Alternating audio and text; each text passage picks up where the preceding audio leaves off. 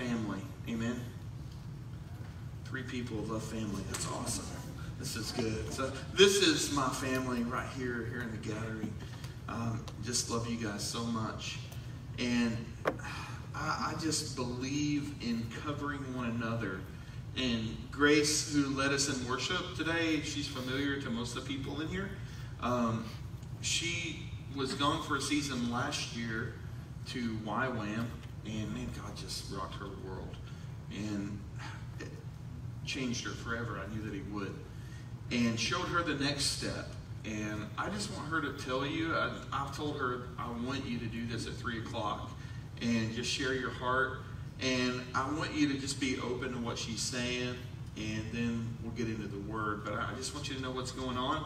And I believe if somebody goes, then we support however we possibly can.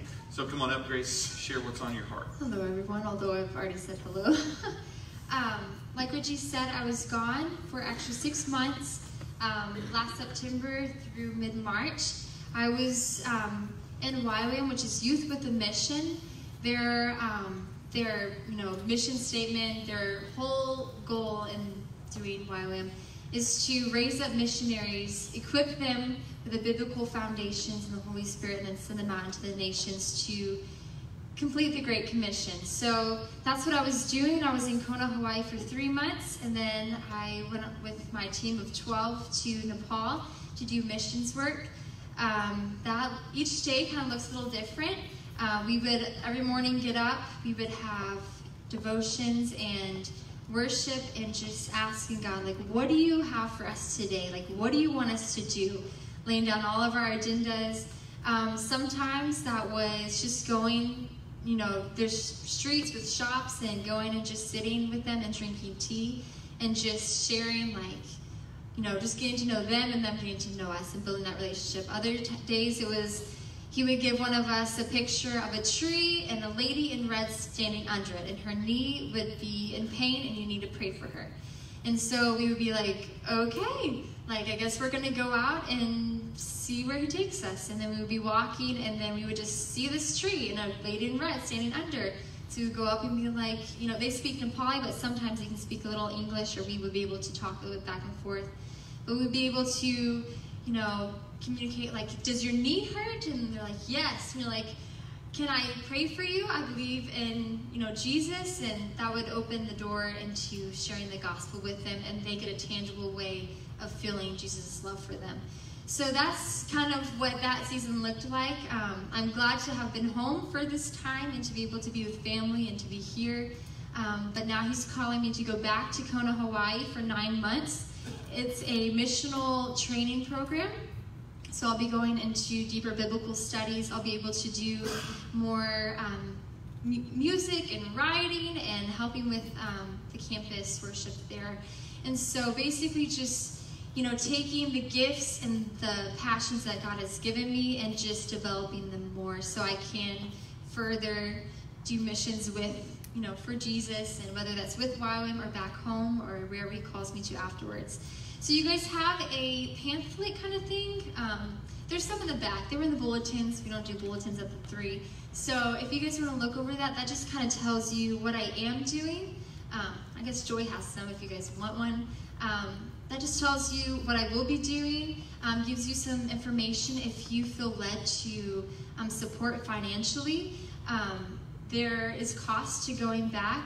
Thankfully, it's not outrageous or anything, but I know that God will provide, and you guys are his vessels, so I encourage you, just ask him, am I supposed to invest in Grace right now in this season? And if it's a yes, then just ask how much, big or little, not whatever, just be obedient, because he blesses obedience, and I want him to bless you as you bless me in furthering, his kingdom. But if you guys would like to fill it out, you can just place it. There's little boxes out there, or give it to Joy at any time.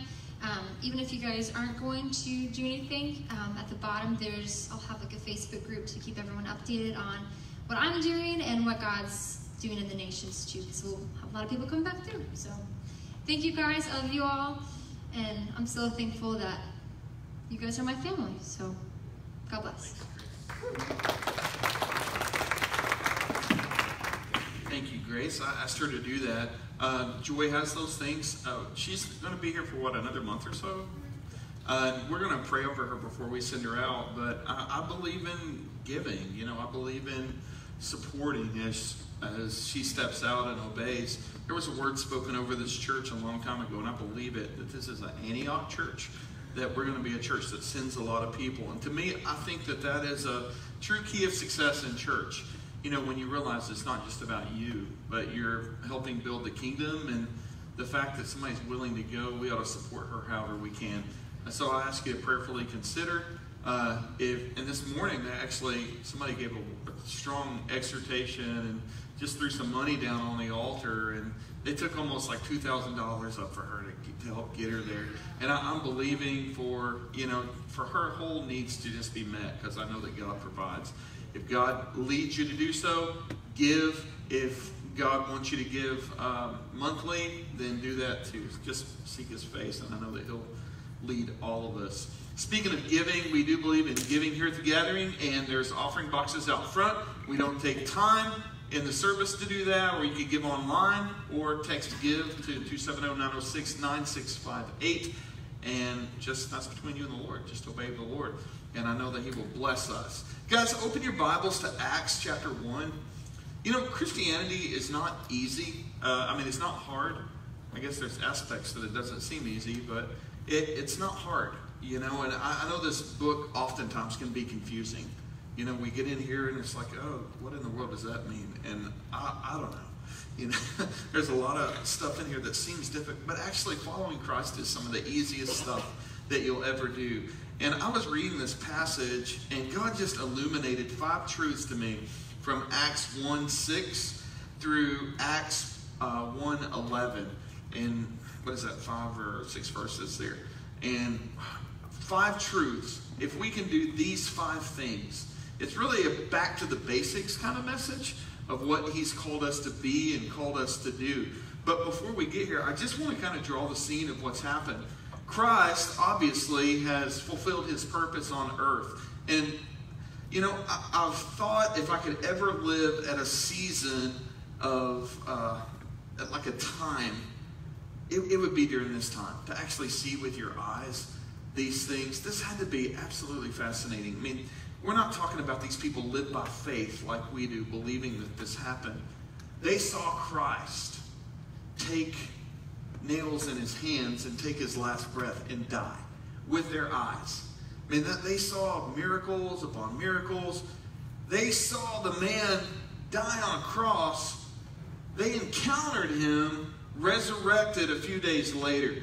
That had to be just one of the most awe-inspiring moments. It was the most awe-inspiring moment of history, but they saw Him. After He resurrected, they're in this room, this locked room, actually together, afraid and praying, and they didn't know what was next, what was going to happen, and Jesus just shows up amongst them. They saw this, and He hung out with them for like 40 days. Can you imagine this? Think about this. A man that they saw die, that they were following, that's now resurrected, and they're encountering Him. And in this last passage, if you could ask Him something, what would you ask Him? If you could talk to Him, what would you talk to Him about? If you had that moment to actually converse with the resurrected Messiah, what would that moment look like? Well, Jesus is about to ascend, and these few verses right here, I just want to read it, and then we're going to kind of comb back over through it. But it says, so when they had come together, they asked Him, Lord, will You at this time restore the kingdom to Israel? And He said to them, it's not for you to know the times or seasons that the Father has fixed by His own authority. But you will receive power when the Holy Spirit comes upon you. Every charismatic in the world knows this verse. You can quote it. It's got tattoos of it on your back. Everybody knows this verse. You will have power when the Holy Spirit comes upon you, and you'll be my witnesses. Now, we don't know that as much, but we do know the first part of that. You'll be my witnesses in Jerusalem and in all Judea and Samaria and the uttermost parts of the world. And when He had said these things, as they were looking on, He was lifted up. Just stop. Think about this. They were watching a man like levitate into the sky, being carried by the clouds to the right hand of the Father. They saw this happen. And a cloud took him out of their sight. And while they were gazing into heaven as he went, behold, two men stood by them in white robes and said, Men of Galilee, why do you stand looking into heaven? This Jesus who was taken up from you into heaven will come in the same way that you saw him go into heaven. So I've got 5 truths that I want us to grasp from this passage, because I think it's so powerful and it's so basic and it's so elementary to our faith, but it's so vital because these 5 things really encapsulate who we are, what we're supposed to be, and what we're supposed to be doing. The first one is this. So I asked you, what would your conversation be like with a resurrected Lord? It's not quite what I think mine would be, because the disciples followed him all along. I mean, they had been following him for 3.5 years, like calling him rabbi. But they came to Jesus with an agenda. They were following him, wanting him to do something for them. Now, first of all, there's nothing wrong with that. There's nothing wrong with having requests. I mean, we have prayer requests all the time. There's nothing wrong with that. I mean, the Bible actually says, let your prayers and supplications be heard. Ask these things of God. But that can't be our motivation in following Jesus. Their prayer request was this. And it was a good one. We've got these Roman oppressors that are just ruling over us. We want to be free. We want to be rid of these people that are controlling us. Get Rome off of us and restore Israel to what we're called to be. God's people, God's nation. And that was their question as Jesus is about to ascend. I mean, they didn't say, wow, you're the Lord. I mean, you just resurrected. This is amazing. They didn't say, you're the king. You truly are. Their question was, now, can I have what I want? Can I get it now? Can I have what I want now, Jesus? Now that you've died and resurrected, now can I have it? I mean, now's the time, isn't it? Jesus' response is so classic. I mean, it sounds so nice as we read it, but his response actually was just, that's none of your business. I mean, we honestly live in a culture that we think everything is our business. Mind your own business? I don't think so. That is my business. We're all busy bodies. But Jesus says, as they said, hey, here's my prayer request. Are you going to restore us now? And Jesus says, that's not for you to know. In other words, that's none of your business. And the first thing that I see, getting us back to basics here, is this. Following Jesus means that we drop our agendas and we take him as Lord. See, that meant I trust him enough that he's going to work all this stuff out. Bill Rowley used to say something all the time. He still does. Stop majoring on the minors. Keep the main thing the main thing. But in Christianity, we make it so difficult. And honestly, there's tons of things that we spend our time and efforts on that can be categorized under the fact of, that's not for you to know. See, there's plenty in this book that is for us to know. It's for us to obey. It's very clear and concise. But we spend time arguing on who was Cain's wife. Why does it matter? Who cares? It's kind of irrelevant to my faith. Or this is the big one. When is the rapture taking place? I don't know. I mean, the Bible actually says it's going to happen. Christ is coming back. But even the Son, only the Father knows. But we spend so much time. Is it pre-trib? Is it mid-trib? Is it post-trib? When's this going to happen? I mean, it's an interesting discussion. But honestly, I think a lot of our motivation is this. We like to be Christians that live on the line.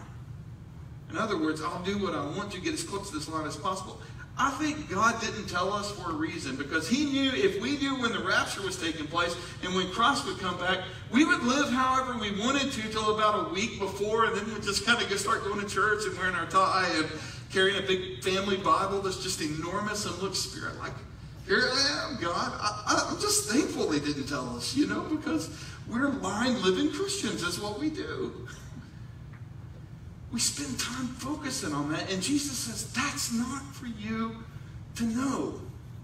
And there's been like tons of date setters with that. And every one of them have been wrong. And people give me books all the time of stuff like that. I'm like, do I have to read this? It's not for us to know. Jesus tells us that's not for you to know. Trust me, it's okay. We have to drop our agenda. And here's the truth of the matter. We ought to wake up every single day and we ought to talk to the Lord before we do anything else and say, God, I don't know when you're coming back, but I believe you will, and I hope it's today. But I'm going to live my best for you right now. And if you did that every single day of your life, and you devoted yourself to obeying that, and getting the heart of Christ every day, these things that we think is what it's all about will just begin to fade. And all of a sudden we'll begin to get the heart of God. Because the heart of God has not changed. It's always the same.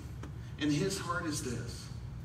He is not willing that any should perish, but that all should come to repentance. See, for God so loved the world that he sent his only begotten Son, that whosoever believeth in him shouldn't perish, but have everlasting life. Following Christ means we leave our agendas and our thoughts at the door, and he truly is the Lord. That's difficult when we really, really want things, but we don't follow Christ with the motivation of, if I follow you, you'll give me this. We follow him because he's the resurrected King of Kings, and he's worthy of our total allegiance. We don't follow him because he's like the Christian vending machine that gives us what we want when we pray. We follow him because he's the resurrected Lord of Lords, and he's worthy of it. That's the first point I want to get you with your faith. Get over your agenda and get the heart of God. And those things that you think are just so important, we've got to get past them and realize some things are not for us to know. But Jesus says, it's not for you to know the times or seasons. In other words, it's none of your business that the Father has fixed. But, in other words, but this is what it's about. Get past your agenda, but this is what it's about. You will receive power when the Holy Spirit has come upon you. Let me tell you, I'm so thankful that he said that.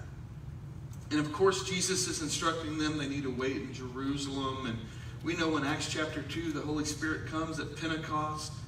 And in charismatic culture and churches, I don't like labels, but they use phrases like, God is going to come. The Holy Spirit is going to move. He's going to come. Let me tell you, we're not waiting for God to do anything. We're not waiting for the Holy Spirit to come. He already came. He's here. There's no waiting on this side of Pentecost. That happened before. That's just Christian jargon. Like, we're waiting for the Holy Spirit. No, you're not. He's waiting on you, actually. He's here. He's manifested himself. And he says, you're going to receive power when he comes upon you. Now, let me ask you this. Power for what? Because I've seen so many different things in my life that I need the power of the Holy Spirit for. And a lot of times people use the term revival for that right there. Like a sustained season of manifestations of the Holy Spirit. Let me tell you what God wants. He wants obedience. That's what God wants. And he will give us the Holy Spirit to just move in our midst. Power. But why do we need the power of the Holy Spirit, the empower of the Holy Spirit? First thing that I've seen is this. We need power to live. I can't live in my flesh. I can't overcome temptation in Richie's flesh. Does anybody ever struggle with temptation, or am I the only one that's kind of not fully sanctified yet? And when the enemy comes at me, and man, it's every single time when I'm like, oh, I can do this, I got this. No, I don't. I just end up falling on my face over and over and over, and then I come groveling back to God with the, I'm so sorry, Lord, I missed it. I messed up. I'm a loser. I'm a failure. I can't do this. And God's like, finally, that's all I needed you to say. You can't do this without me. You need my strength. We need the power of the Holy Spirit to even live. Amen. We need the power of the Holy Spirit to, man, you ever have those times when you're just in this season of darkness or something's coming against you and all of a sudden just a verse pops out of your mouth and you start praying that? And I'm like, God, where did that come from? That's the Holy Spirit. Jesus said he's going to bring to remembrance all the things that I taught you. We need the Holy Spirit for power to live. But we also need it for this. Power to witness. Let me tell you, trying to talk to somebody about Christ without the Holy Spirit moving, you are wasting your breath. I mean, I'm not the most great soul winner in the whole world, but I can tell you this. When I try to just get into a conversation, I do not do good at all. And here's where we are in today's culture. Christianity has been relegated to some sort of psychological argument now. You know, here's why. You can't explain that. You can't explain Christianity. It's not something to be understood. It's something to be lived and experienced. And the Holy Spirit, it says, he's constantly drawing men unto God and pointing them to Jesus. We need the power of the Holy Spirit to witness. We need the power of the Holy Spirit to be the soul winners that he's called us to be, because without that we are weak. We need the power of the Holy Spirit for demonstrations of the Spirit to point to Jesus. In the next couple of chapters over, this is one of my favorite chapters in the Bible. I reference it a lot. In Acts chapter 3, there's Peter going to church.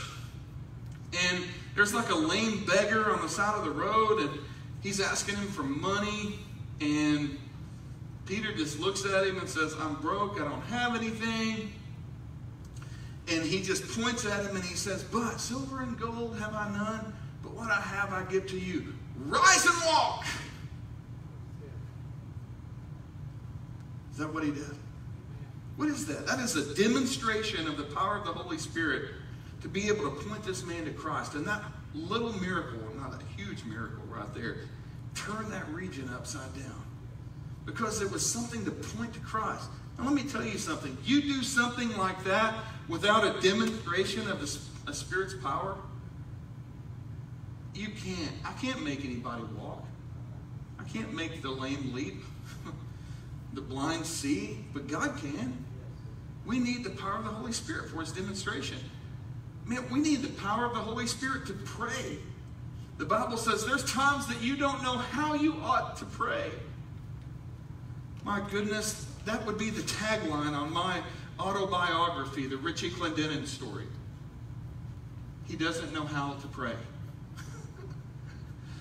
Man, I remember going to prayer meetings, hour-long prayer meetings, and I would sit there and I'm like praying for every person that I know, their third cousin, 3 times removed, and their second grade teachers, and I look at the watch, it's been like 5 minutes.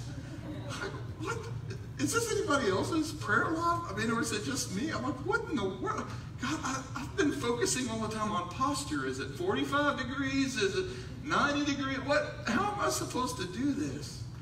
But when I learned how to pray in the Spirit, man, oh my gosh, it just revolutionized my life. And the Bible just began to live through me. It's like, because there's so much that I don't know how I ought to pray, but the Spirit himself intercedes through you.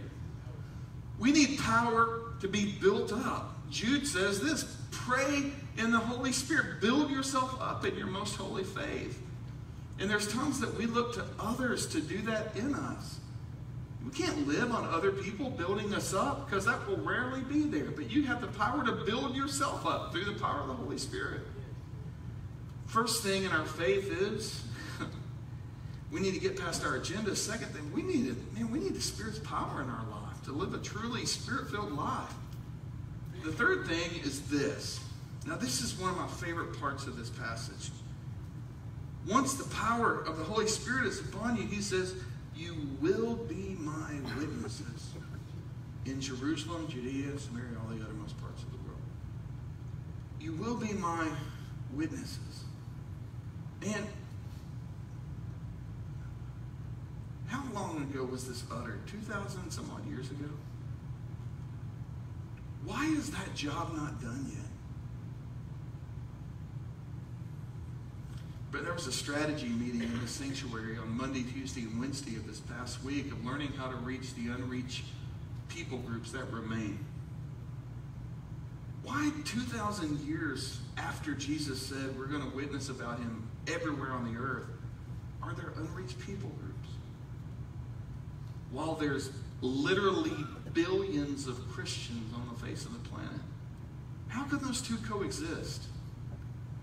How can billions of Christians with this right here, you'll be my witnesses to the uttermost parts of the world, and unreached people groups who's never heard the name of Jesus coexist? For 2,000 years. One thing that I have seen in my life, and I love it, is the Holy Spirit, man. When you experience him, you can't shut up about it. When we have truly encountered God, it changes us. And the proof is this. The next chapter over, we know that they're together in one accord, praying in the upper room. And the Bible says the Holy Spirit just fell in that place. And it says divided tongues of fire rested on them all. And it goes on to say that there were devout men from every nation under heaven who heard them exclaiming the praises of God in their own native tongue. Now that's beautiful. That's an awesome thing. I mean, right there, if the story ended right there, it's like, wow. But it continues. And it continues in such a profound way. It says Peter steps up and addresses them. And he says, men and women, these men are not drunk. And then he goes into one of the greatest sermons. It's awesome. And 3,000 people, the first 3,000 people perhaps, are added to the church. Evangelism, witnessing. But what sticks out to me about this is the last time we saw Peter, he was dropping out of disciple school. He was a failure. He couldn't cut it. He was a reject. After Jesus had resurrected, like we saw, he steps into that room. Peter makes this bold confession and says, guys, I'm done. I'm going fishing. I'm going back to the family business fishing. I can't cut it. And Jesus pursues him where he's at. And he says, hey, Peter, do you love me? It's like, Jesus, I mean, come on. It's not a matter of love. You know I love you. I followed you for 3 years. You're one of my best friends, but I have failed you miserably. Jesus, you don't want me. I quit. I mean, thanks, but I quit. I'm just not good at this. I'm a better fisherman than I am disciple. I mean, because you remember, he denied knowing Jesus multiple times. This is the last time we saw Peter. Jesus goes through this whole exchange like 3 times. And do you know me? Do you love me? You know, feed my sheep, feed my lambs, and all this. This was the last time we saw him dropping out, quitting, because he was a failure, a reject. He couldn't cut it. He wasn't like everyone else, and he knew it, and he quit. Jesus calls him back. But here we are after this one encounter in this upper room. And now the very one who was the dropout is stepping up and saying, hey, men and women, listen. These men aren't drunk, but let me tell you, and he goes into this sermon, and 3,000 people are added to the church. Now, I don't know about you, but that gives me hope, because if God can use a dropout of disciple school, a failure, somebody that denied even knowing him, then maybe, perhaps, he could use each and every one of us too. See, that's the power of the Holy Spirit. God doesn't need your gifts. He doesn't need your boldness. Well, kind of does, but he doesn't need your talents. He needs an obedient voice that says, I realize this isn't about me, but I understand that I can do so much when your Spirit's empowering me. Be witnesses. Guys, it's time for us to fulfill this Great Commission. And it starts with our neighbor. It starts here. The church isn't growing at large because we haven't taken it seriously. When there's unreached, David was saying this week, what, 26 unreached people groups in North America? Are you kidding me? That's crazy. Why? Because we haven't taken this core element of our faith seriously. And man, God's like ripping some things out of me and get me to the place of, Lord, I really want to fulfill your word. How many people do we honestly witness about Christ to on a daily basis? I guarantee it needs to be more than we do. I'm talking about the basics of the faith through this passage, and I'm getting close to being done. We have to get past our agenda. We have to seek the power of the Holy Spirit because we can't do it in our own strength. We have to be the witnesses that he's called us to be. So Jesus finishes, and after he says this, he's lifted up into the sky. And it's so cool. And then they were this. Just kind of looking around.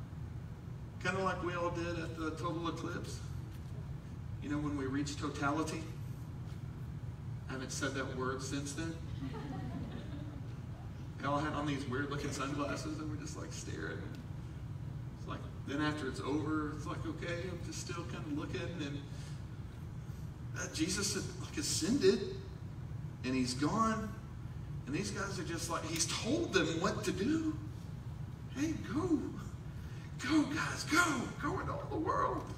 Go to Jerusalem. Get power of the Holy Spirit. And then God's like, maybe they didn't get it. And he sent 2 more people in white robes and says, hey, what are you doing? Did you not just hear what Jesus said as he floated up in the sky? Why are you just standing around doing nothing? My 4th point is this. We've got to take control of our time and stop wasting it. Ephesians chapter 5 says this. Paul says to the Ephesian church, awake, awake, O sleeper, and let the light of Christ shine. And then he goes on to say, because the days are evil, we have to make the best use of our time.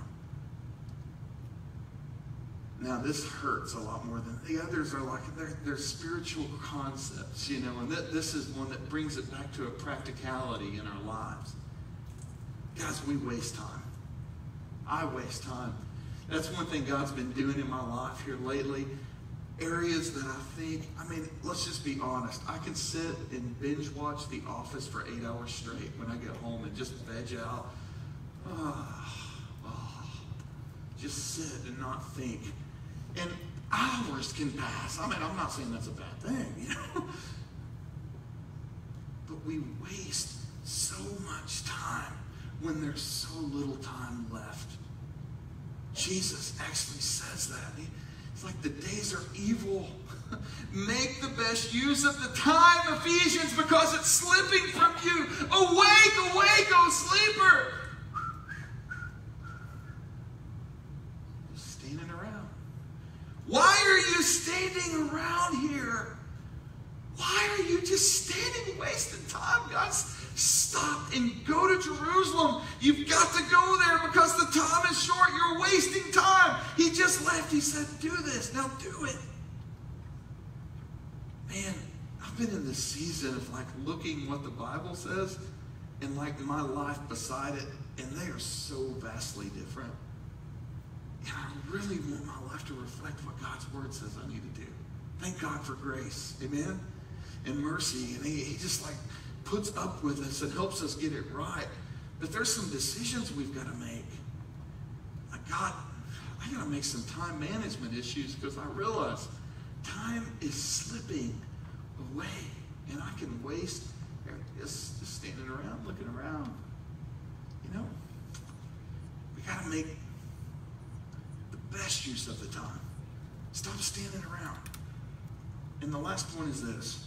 And honestly, if this one wasn't in here, then the rest of this would be irrelevant. I said, why are you just standing around?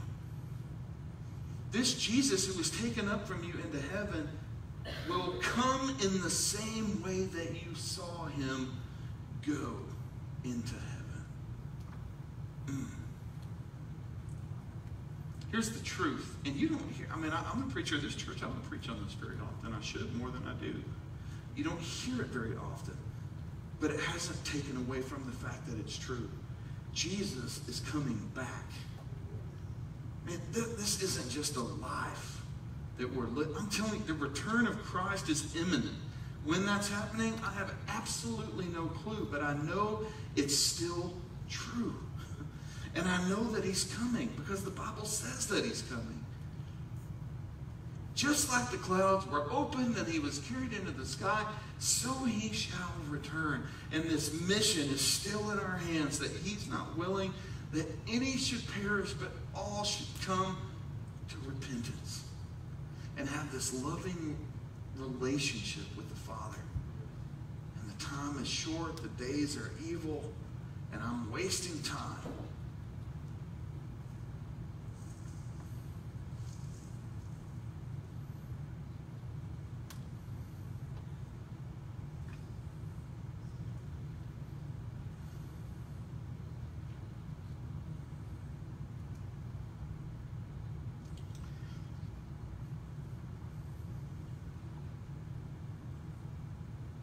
Just thank God there's no condemnation, you know. What a terrible thought to think that people are going to miss out on that. Spend an eternity apart from Christ, specifically because I wasted some time. And that's a terrifying thought, isn't it? It's a heavy thought, but it's a true one. I want you to think about this. God has certain people placed in your life strategically for the kingdom of God. You know, your relationships are not an accident. Not one of them.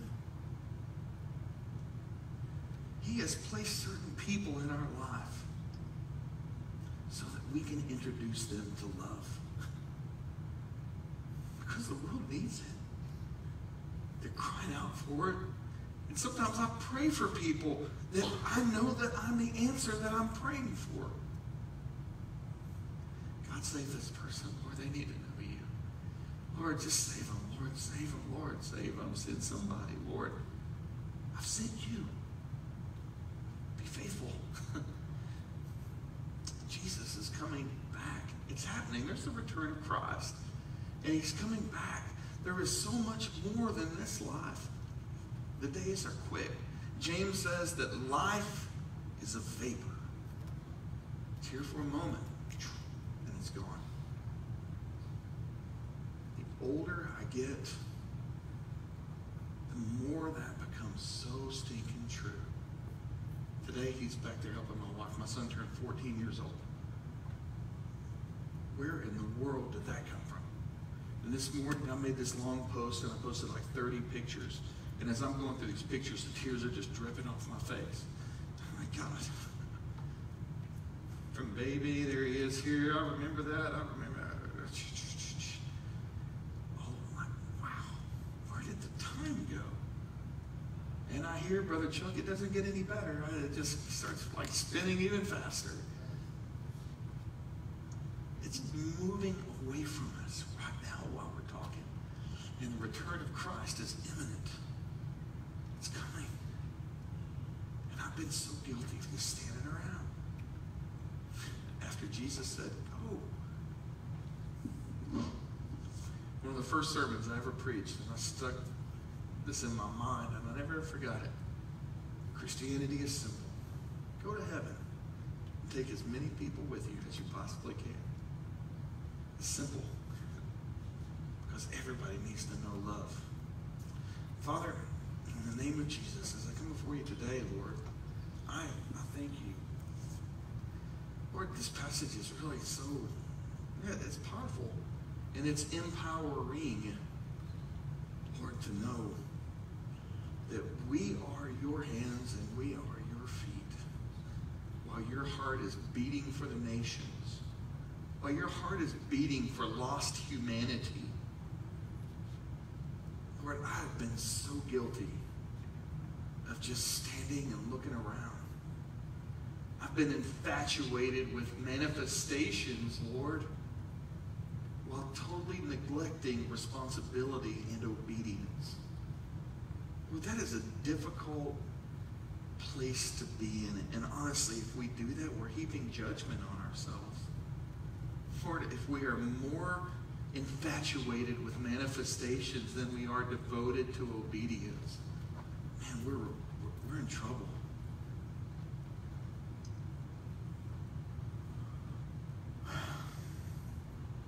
Lord, we're not waiting on the Holy Spirit or waiting on you. Lord, you've called us. You've empowered us. Lord, you have empowered us by the power of the Holy Spirit. Lord, to witness about you to every person, Lord. And I just ask that, Lord, and what would it look like if right here at the gathering we took this passage serious? I don't know how many people are here today, 50, 60, I have no idea. But if that many people took it serious and said, I'm going to obey. I'm not going to stand looking around. I'm going to seize each moment because I realize time is short and your return is imminent. Lord, what could we do for you? All right, let's begin right here. I just feel like there's some house cleaning that needs to be done in our lives. I've been wasting. Lord, I've been wasting. I had a different altar call this morning, but I really want to just ask this question this afternoon.